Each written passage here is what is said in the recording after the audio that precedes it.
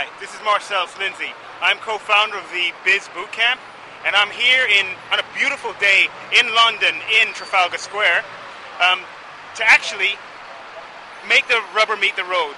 Because from this very place, from Westminster and this whole area, government spoke about big society, and about the fact that big society is about regular people making things happen for the greater good. So I'm doing my thing with the Biz Boot Camp, and I'm here to meet Mike Southon, who is the Beermat entrepreneur, and he happens to be my mentor.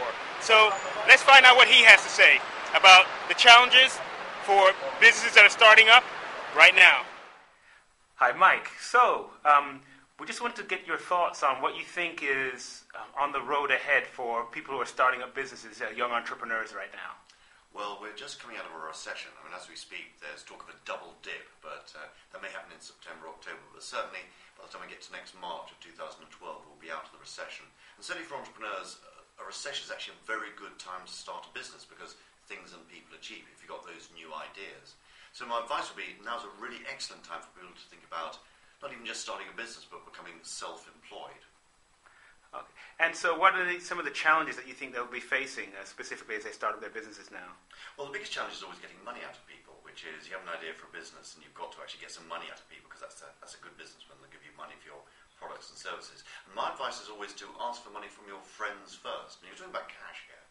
Because if your friends won't buy something, I don't think anybody else will. But if they will buy it, then maybe their friends will buy it. So you have an idea for something, then you just ask your friends, if I did this, would you give me any money? That's literally how easy it is to start. Okay. And so what are some other strategies you think could help some of the young people who are starting and trying to get some money? Well, what we put on our original Beermat, on the front of our Beermat Entrepreneur book, was three things that you need to start a business. And even before you get to a customer, the things like your elevator pitch that you need to develop, and also finding a mentor is very powerful. So if I cover those two. An elevator pitch is all about, what is it you're going to be doing? And it starts with where's the pain or problem that you're going to solve?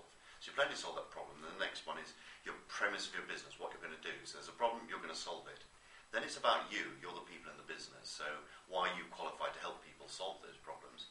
Then it's about getting a customer. So you put all that together. We say on a Beermat, it could be a napkin. It's a conversation you have in a pub or a club or a restaurant. Then what's very powerful is if you then ask a mentor. So you haven't spent any money yet. You haven't started a business. You haven't gone into debt or anything. Find a mentor and get them to look at your idea. And they'll give you two types of advice. One is better ideas on how to do stuff, but also who to speak to. Maybe they'll find you a customer. Because mentoring is very simple at the basic level. It's basically somebody you know who you think has got some good advice. You just say, can I buy you a coffee or buy you a drink? And they'll see you and they'll give you free advice, because in my model, mentoring is always free. And then if they'll see you again, then the mentoring's working.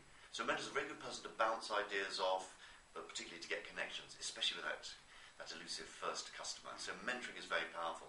And if there's any older people like me watching, being a mentor is incredibly rewarding. I mean, first you get the chance to show off about how clever you are, but also you get to help people, which is good.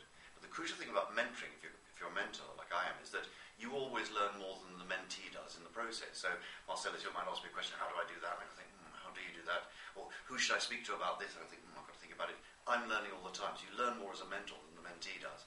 That's why the whole process is like a golden circle. The mentee obviously gets benefits, advice and connections, and the mentor learns more in the process and does a good thing and helps the universe generally. So what's the one piece of, golden nugget gem advice that you would give to people who are looking at starting up a business right now? Find a mentor. If it's somebody you know, like it could be a teacher at your school, it could be a family friend, somebody who maybe knows you personally, they'll say, here's what you're good at and what you're bad at. Some people are quite extrovert like me, so obviously, selling is the kind of thing that I do, going out and talking to people. Other people are more shy, they deliver products. Good idea is to get a combination of both. Like I've always got rich when I've worked with what we call a mechanic, somebody actually delivers on the promises I make. So understanding yourself, building a little bit of a team, and it's just you and one other person, a foil as we call it, somebody with the opposite set of skills. Having a chat with a mentor, then crucially always one member of your team, the more extrovert one, always asking people, so if we did that for you, would you give us any money? See what happens. Always ask for money. It's hard for some people, like you're more of a mechanic profile. Mm-hmm. So you find that a bit shocking. Me, I'm always asking people for money, and sometimes it works. Well, thank you for that. I also, from our conversation earlier on, you did mention the fact that there's like a combination of in-person mentoring, but also online mentoring through a service that you've you've set up? Absolutely. I mean, in an ideal world, you'd be speaking to somebody experienced, perhaps myself or somebody else, on a face-to-face basis. That's always good to have. But some years ago, I thought, well, I can't mentor, hundreds of thousands of people. So in association with a very good friend of mine, somebody I've known for over 25 years, a guy called Tony Hayward, he's put together, I ought to say, a site called YouDo. That's youdo.biz, YOODOO.biz. Now, this is a completely free site. It's got videos on it, quizzes. It's like an online mentoring system. So you can go on there, and there's, not just me, there's 80 subject matter experts in every aspect of business, and it's all completely free. So my advice is get a face-to-face mentor who can give you advice and local advice and so on, but also have a look at the youdo.biz site, because there's lots of free mentoring available on there as well. Okay.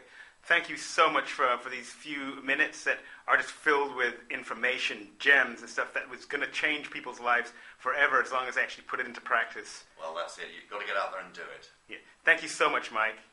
Thank you.